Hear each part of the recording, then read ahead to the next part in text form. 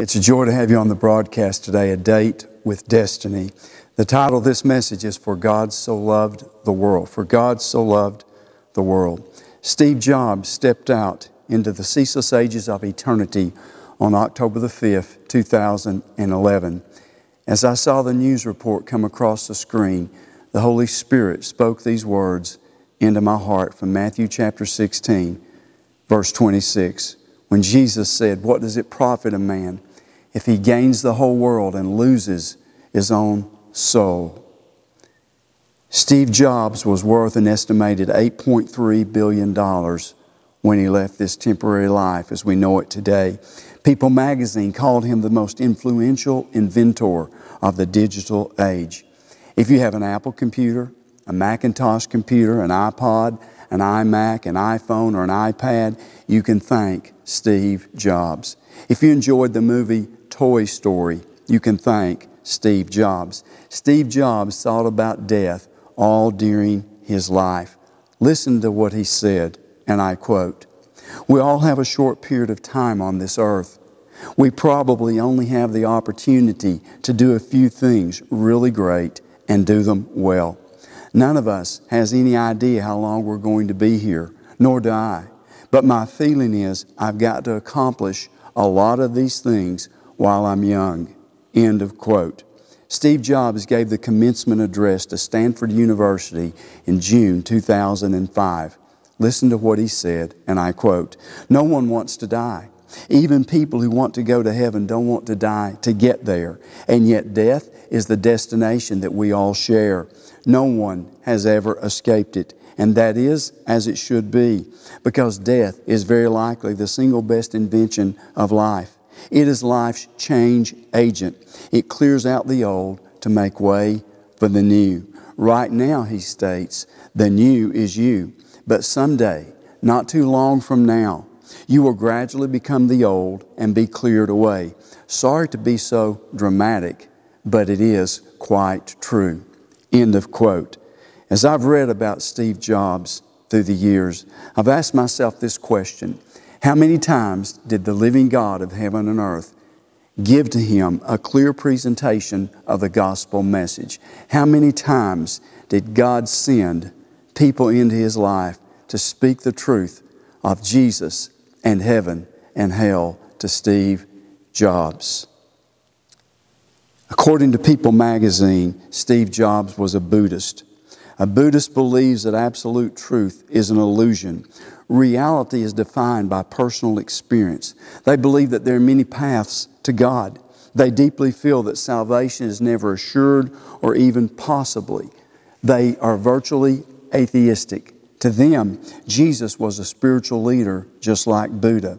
Salvation to them is nirvana, a state of oneness with the universe to the extent that the cycle of reincarnation is broken and the self ceases to exist. It can only be achieved through the renunciation of all worldly desires. American culture today is filled with people who constantly think of death because they're lost and their soul is crying out for a right relationship with the Lord Jesus. Today, the Holy Spirit is speaking to you. You've never given your heart and you've never given your life to Christ. And at the close of this message, I'm going to give you an opportunity to repent of your sins and ask Jesus to be your Lord and Savior by faith. The Bible says in Ecclesiastes chapter 3, verse 11, that God has placed eternity in the heart of man. We know before we're ever born that we're going to die. Our Lord uses this fact of life to draw us to Himself. For God so loved the world. The Bible says in John chapter 3, verse 16, "For God so loved the world that He gave His only begotten Son, that whoever believes in Him will not perish, but have everlasting life." And then verse 17 says, "For God did not send His Son into the world to condemn the world, but that the world through Him might be saved." God sent Jesus to die on the cross at Calvary for your sins and my sins and the sins of the world. The Bible teaches and history proves that Jesus was in the grave for 3 days. And after He was in that grave for 3 days, God brought Him back to life. That's called the resurrection. For God so loved the world. today I want us to look at this verse as the Spirit of God would have us to look at John 3:16. First of all today, for God so loved the world. The love that God has for you and for me is endless. The love that God has for you and for me is infinite, meaning never ending. His love is not limited to white people. His love is not limited to black people. His love is not limited to one sect or one special people group. The love of God is for the whole world. His love is indescribable. Neither you nor I can fathom the love that God has for us. Human love cannot compare to the love of God. And He expressed His love by giving His most priceless gift, His Son Jesus, to die on the cross at Calvary. In Romans 5:8 and 9, the Bible says, but God commends His love toward us, in that while we were yet sinners, Christ died for us. Much more then, being now justified by His blood, we shall be saved from wrath through Him. The Bible tells us in 1 John chapter 4, verses 7 through 12 and verse 16, that God is love. He is known by love. Love is His supreme quality, and He can only be known by those who live in His love. Yet neither you nor I would know how, nor could we be able to love Him if He had not first loved us. If we love one another, God abides in us, and His love is perfected. His love is matured in us. To live a love-filled life is to be God-filled. And when your heart is supernaturally changed by the transforming power of God, you receive the love of God. Have you ever received the love of Christ? A number of years ago, a dear lady in another city called me, and she asked me to go and see her husband who was dying in the hospital with pneumonia. She'd been praying for him for many, many years. And I went to see this man, and when I walked into his hospital room, he was ready to hear about the love of Christ. 62 years of age, and he had lived without Christ all of his life. And I led him to pray, Lord Jesus, I know that I'm a sinner. I need Your forgiveness. I know that You died on the cross for me. I repent. I turn from all my sins. Please forgive me. I now accept You as my Savior, and I follow You as my Lord. Come into my heart, Lord Jesus, and save me, I pray. I give to You, sweet Jesus, complete control of my life. Thank You for saving me. In Jesus' name, amen. And as soon as that dear 62-year-old man who had lived apart from Christ all of his life prayed to receive Christ, God came into him and touched him and forgave him of all of his sins. He could not stop crying. He must have cried for 20 minutes. And finally, after he got himself together, he called his wife to tell her what Jesus had just done for him. I called him about a week later to see how he was doing, and here's what he said.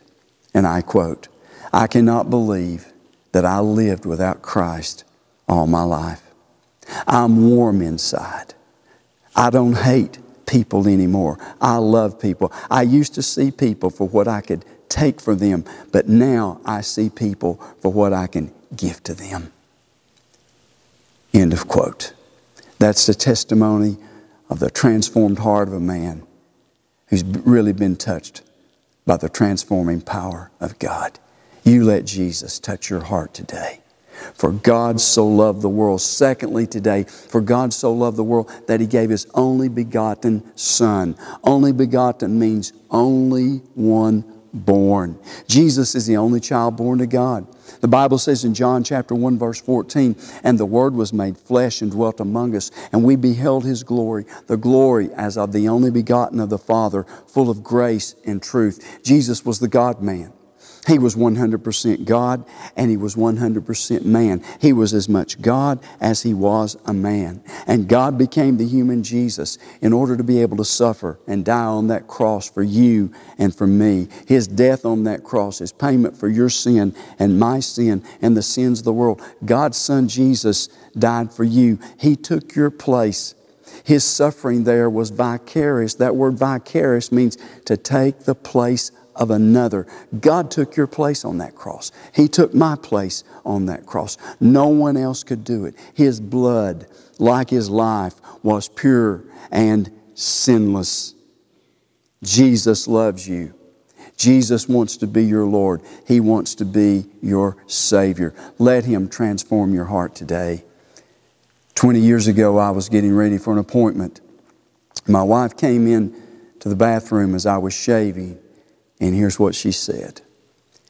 Katie, who was our 8-year-old daughter, is ready to ask Jesus into her heart.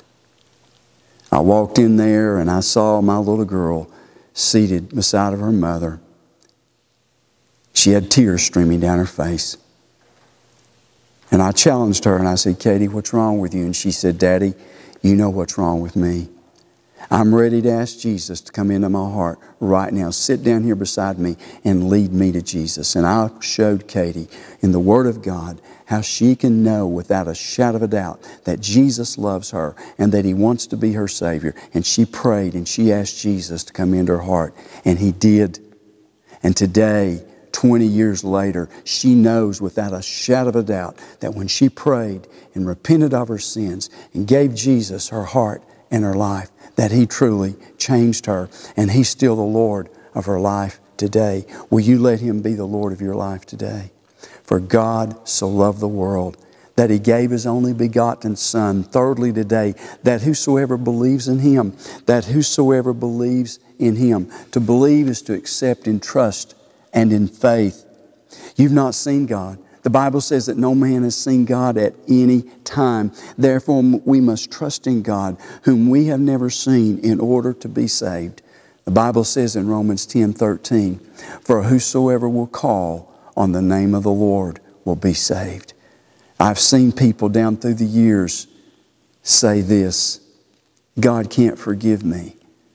You don't know the evil things that I've done to other people. Yes, God can forgive you, and He will forgive you. The Bible says in 1 John 1:9, if we confess our sins, He, meaning Jesus, is faithful and just to forgive us of our sins and to cleanse us from all unrighteousness. When you truly repent and you truly ask Jesus to forgive you of your sins, He will forgive you just as if you had never ever sinned. Will you allow Him to do that for you today? For God so loved the world that He gave His only begotten Son, that whosoever believes in Him should not perish. Fourthly today, should not perish. The word perish does not mean that you're going to be dead forever. The word perish means an eternity apart from God in a place called hell. The Bible teaches clearly, the Bible teaches unequivocally that hell is a place of eternal torment for people whose names have not been recorded in the Lamb's Book of Life in heaven. When you repent of your sins and you give Jesus control of your heart and life, He writes your name down in His Lamb's Book of Life in heaven, and it will never ever be erased. But if you choose not to respond to the conviction of the Holy Spirit, and you choose to reject Christ as your Lord and Savior by faith, He will allow you to make that choice. And then when you leave this temporary life as we know it today, you will live forever in the place called hell. You will not die in hell. You perish in hell. 3 times in Mark chapter 9, Jesus states that the worm does not die in hell, nor is the fire quenched. You burn without burning up in hell, and God does not turn the thermostat down 1 single degree. You're doomed forever when you go to this place called hell. Jesus tells us there's outer darkness in hell. People are weeping and gnashing their teeth in hell because of the physical and spiritual torment in that awful place. God sent Jesus so that you and I will not die and live forever in this place called hell. Approximately 2,811 people lost their lives on September the 11th, 2001 in the World Trade Center in New York City.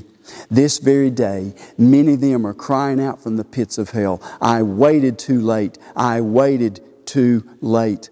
Approximately 189 people lost their lives in the Pentagon in Washington, D.C. on the morning of September the 11th, 2001. This very day, this very moment in time, many of them are crying out from the pits of hell, I waited too late. I waited too late. Approximately 44 people lost their lives in a pasture field in the great state of Pennsylvania on September the 11th, 2001. This very day, this very moment in time, many of them are crying out from the pits of hell, I waited too late. I waited too late. I plead with you today, don't wait too late. The Bible says in 2 Corinthians chapter 6 verse 2, now is the accepted time. Now is the day of salvation. Hell is filled with people who had good intentions to one day repent of their sins and ask Jesus to be their Lord and Savior by faith, but they waited too late. For God so loved the world that He gave His only begotten Son, that whosoever believes in Him will not perish but have everlasting life. Everlasting life is our last point in this message on John 3:16. I want you to put your name where I'm going to put my name in that verse, and I want you to repeat it after me. For God so loved Jeff. You just put your name in there. For God so loved Jeff that He gave His only begotten Son, that if Jeff would believe in Him, he would not perish, but have everlasting life. Can you say this verse today with the assurance and the peace that you have everlasting life? The word everlasting means eternal. It never ends. And everlasting life for a person who has truly repented of their sins and accepted Christ as their Lord and Savior by faith is heaven. The Bible gives a beautiful description of heaven in Revelation chapter 21. The streets are pure gold. The gates are pearl. The walls are made out of jasper. There's no sadness. There's no sickness. There's no suffering in this beautiful city. No one will ever die. No one will ever starve to death. You have eternal peace in heaven. The Bible says that God wipes away all of our tears in that beautiful city. I know that I'm going to go there one day. When I leave this life, do you have that assurance? Do you have that peace today that you're going to live forever in the place called heaven when you die? It's joy to know that. I heard from a lady just this week who lives in another state, and here's what she said to me. I have peace in my heart that no matter what happens to me in this life, God's never going to leave me. He's never going to forsake me. And I know without a shadow of a doubt that when I leave this life, I'm going to be in heaven forever. Do you have that assurance? Do you have that peace today? Roy Lesson, the great poet, wrote this poem, and I quote, God sent us a Savior.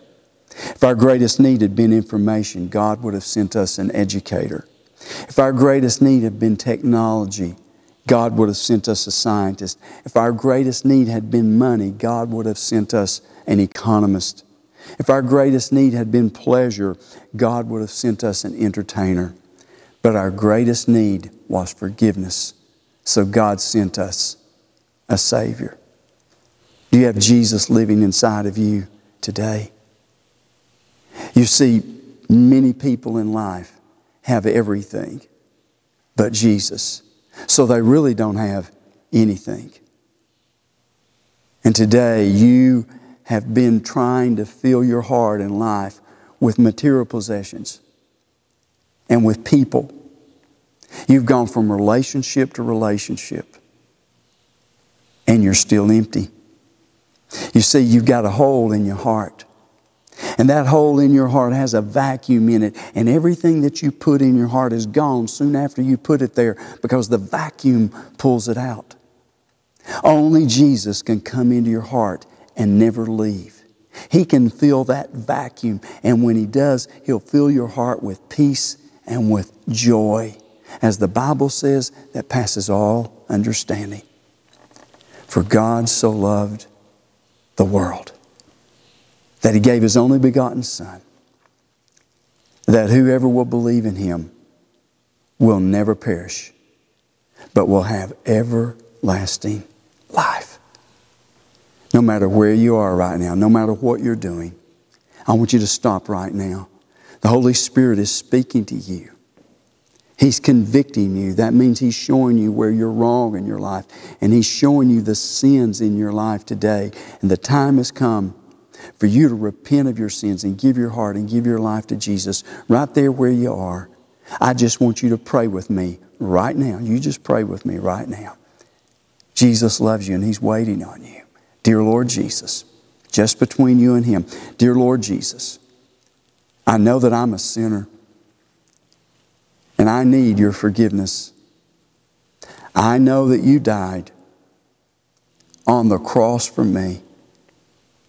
I repent. I turn from all my sins. Please forgive me. I now accept you as my Savior, and I follow you as my Lord. Come into my heart, Lord Jesus, and save me, I pray. I give to you, sweet Jesus, complete control of my life.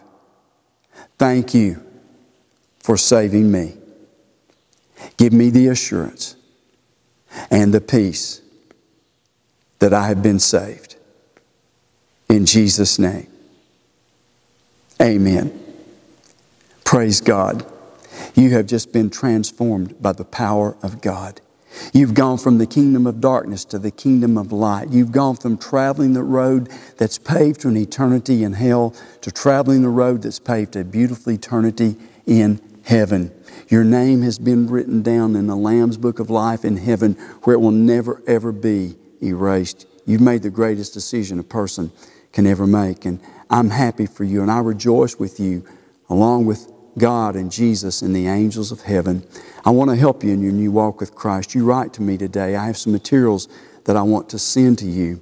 And that I want to encourage you to get involved in a good, balanced, Bible-believing church in the community where you live, and ask your pastor to baptize you. I love you. I thank God for you today, and I look forward to seeing you next time on A Date with Destiny.